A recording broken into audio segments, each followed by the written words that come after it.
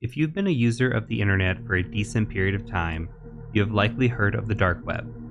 The dark web is often associated with illegal activities, such as being used to buy drugs, buy hacked or stolen personal data, and to even hire a hitman. Yeah, it does get pretty dark. But the true purpose of the dark web is privacy. With privacy concerns being at the top of news headlines lately, I felt like now was an opportune time to teach people how to safely access and use the dark web. In this video, I'll cover how to access the dark web, what tools to use, what configurations to set up, and other best practices to keep you safe while browsing. As always, if you do like the video, please do consider hitting that like button and dropping a subscription to our channel. So in order to access the dark web, we need to use a browser called Tor, T-O-R. And you can access that by going to torproject.org. You'll be brought to this website, and you can download the Tor browser, but I'm going to advise you not to run this on Windows or Linux or Mac. And we'll talk about why in a second. But Tor browser is a browser built for privacy. You can scroll down here and you can see that it says it blocks trackers, it defends against surveillance, resists fingerprinting, has multi-layered encryption, and you can use Tor browser to access even popular sites like Facebook, like Google, and you can do this to maintain your privacy. Now, if we take a look at the Tor manual and we scroll down just a little bit, it tells us how Tor actually works. If we scroll down to the How Tor Works section, you can see that it sends your traffic through 3 random servers. These are also known as relays. The last relay is known as the exit relay. So you connect to the Tor network, and then you connect to server 1, server 2, server 3, which then takes you out to the internet. So what is the benefit of this? Well, you can see that it says that your internet service provider or anybody looking at your connection will not be able to track your internet activity, including the websites that you go to. On top of this, Tor does not store any browsing history, and your cookies are only valid for a single session, which helps with privacy. But it should be known that your ISP or your internet service provider can tell that you are using a Tor connection. So before you use Tor, please make sure that it is legal in your country. Now, earlier I mentioned that you should not run Tor on Windows or Mac or Linux, and you probably thought, what is he talking about? Well, you should run Tor through an operating system that is designed for privacy. And a great operating system that is designed for privacy is called Tails. You can access Tails by going to tails.boum.org. Now, the nice thing about Tails is that you download it to a flash drive. As such, you plug it in and you run that as your operating system. How Tails works is it operates with random access memory. This means that it does not write to disk, it does not store anything, and thus you're able to use your flash drive's memory to access the internet, to temporarily download files, to browse anonymously, and none of that is tracked or stored. When we use an operating system, especially an operating system like Windows, data is being sent back to Microsoft all the time. And when we go to a website, even using Tor on Windows, well, if we download anything or if we view anything, that can be stored on our disk, on our drive. And if anybody were ever to get a hold of that, they may be able to tell what we were doing when we were browsing Tor. And I'm not saying this from a standpoint of condoning illegal activity. I'm saying this in the sense that if you were wanting to protect your privacy completely, using Tails and Tor together is the best way to go. Using Tails is very easy. You can come in here and just say get Tails, and you can see the operating systems here that it offers. Please, again, only download this to a USB stick. You can come and select download only for USB stick, and you can download this image, and it will tell you how to run and install Tails on a USB stick. And if you're running from Windows or Mac or Linux, it'll tell you the step-by-step instructions. We're not going to cover that in this video, but please run this only on a USB stick. Now, the great thing about Tails is it uses Tor as its main browser. As you can see here, I have now loaded Tails, and I am doing a big no-no, and this is only for demonstration purposes. I'm actually running Tails in a virtual machine. Many people ask, can I run Tails in a virtual machine?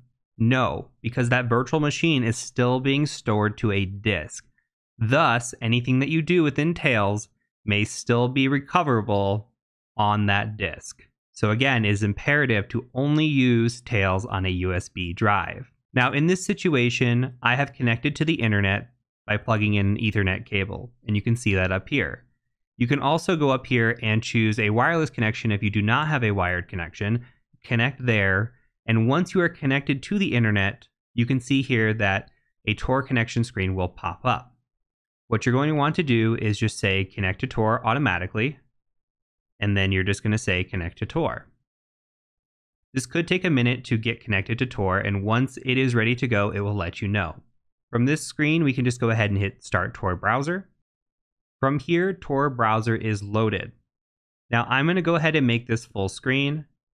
Now, some privacy people will say, never full screen your browser window, because you may go to a website that can detect what screen size you're using, and that information could be used against you. I think that that risk is incredibly minimal, and I'm not worried about it as much as I am other configurations. However, if you wanted to play it safe, you could just minimize this and come in here and drag a screen size to what you want it to be. But I always run Tails in full screen. I think that's one of those risks that I can just accept. Now, the most important thing before you start navigating is this little shield in the upper corner right here. What you're going to want to do is set your security level. So your security level will be standard, and come in here and you should say change. Now it describes the 3 security levels for you. It'll say standard, safer, or safest. We are always going to want to run on safest. This is because it will automatically disable JavaScript. Very important. There's other safety features here that are listed, but the JavaScript disabling is very important because you could navigate to a website that is malicious and has malicious intent. And if JavaScript is enabled, then they may be able to hack into your machine just by you navigating to a website. So if you are ever browsing Tor and you are asked to enable JavaScript for any reason, do not do it. On a side note, if you are running Tails, every time that you boot up Tails and you load Tor, you will need to go into safest mode. It defaults to standard. You can save those changes and re-image, but the easiest way is to just boot fresh every time and come in here and choose safest mode. With that out of the way, you see that we are brought to the Tails screen. The current release is 5.1.1. Please always update as a best practice anytime a new Tails is out. And you do not have to worry about this, by the way. When you plug in your thumb drive and you boot up Tails and you connect to the internet, if it is out of date, Tails will tell you. It'll say, hey, please update your flash drive. Easy enough. Always keep your flash drive up to date. You never know what security vulnerabilities are available and can be abused in the older versions of the operating system. Now, by default, Tor uses the DuckDuckGo search engine. So if we wanted to come in here and search pasta recipes, as an example, we could, and it would automatically start searching DuckDuckGo. Now you can see that we're being redirected to the non-JavaScript site. That's perfect. We want to make sure that we are not using JavaScript. So when we see that, we know we're doing the right thing. Now we can go to websites like this allrecipes.com. We can just open this in a new tab. And you might notice that this is slow, by the way. Remember, we are going through 3 relays. The internet on Tor is a bit slower, but the trade-off is your privacy. And if we go to this website, it's loading slowly. Not everything's probably going to load because we have JavaScript disabled and we're disabling some fonts and features as well. But we can still browse what is called the ClearNet. Anything that's like a .com, .org, anything we've typically seen before is what is known as the ClearNet. Now, whenever we want to access a dark web website, we need to use what is called a .onion address. And you might be asking, well, how do I know what .onion to go to? Well, there's a few things that we can do. We can search DuckDuckGo for specific websites or .onions that we want to use, but there are also search engines built specifically for Tor. One of those search engines is Ahmia, ahmia.fi. And when we go to this, it'll say, try the Onion servers. There's more private and secure connections using their Onion. You could see the Onion address here and the Onion address here. So you can actually click on this, and it should take you to Ahmia's Onion address, as opposed to using the .fi ClearNet. So now we are on a more secure option. So again, if we're browsing the ClearNet, it is very much less secure and less private. We want to make sure we're browsing a .onion. Now from here, we can search for certain services or features. Let's say we wanted to use Facebook. We could just type in Facebook. And the first link that's provided to us is Facebook. So if we come in here, we'll get redirected, and you'll see we're brought to the Facebook page on the dark web. Now, you need to make very, very sure that you are really on the Facebook page. Somebody could come in here and create a very similar jumbled address that starts with Facebook, and you will give them your information, your username and password. And I'm only using Facebook as an example here.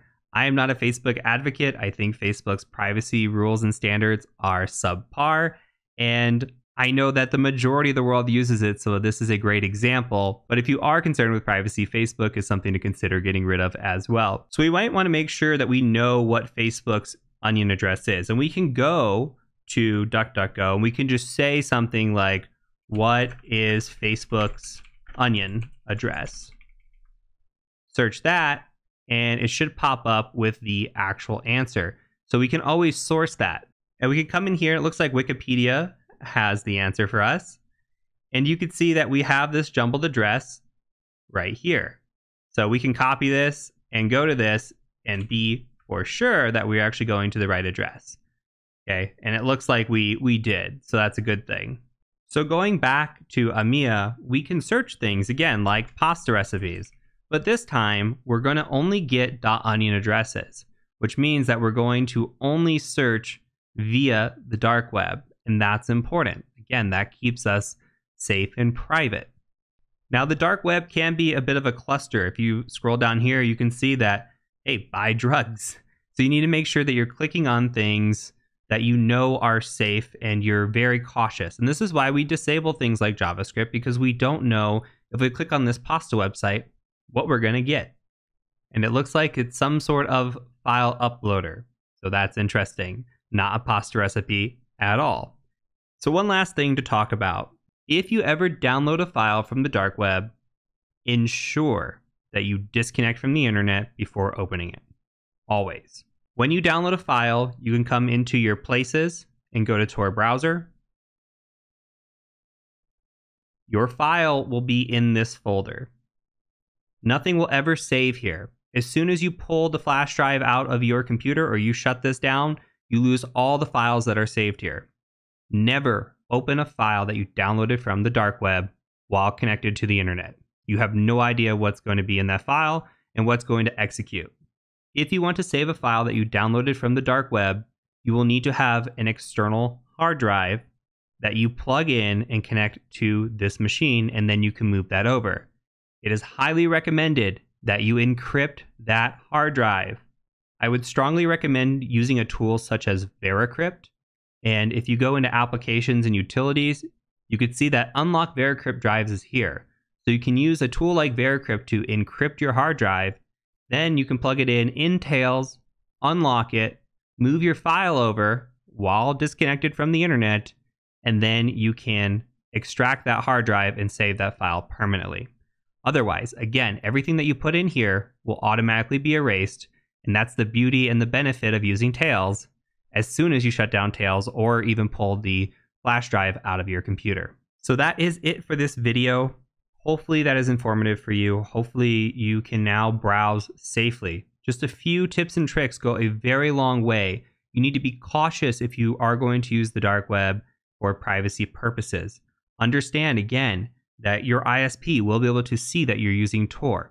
It is not illegal in every country, though it is illegal in some countries. You need to make sure that you are disabling JavaScript and running in the safest settings when you do use the Tor browser.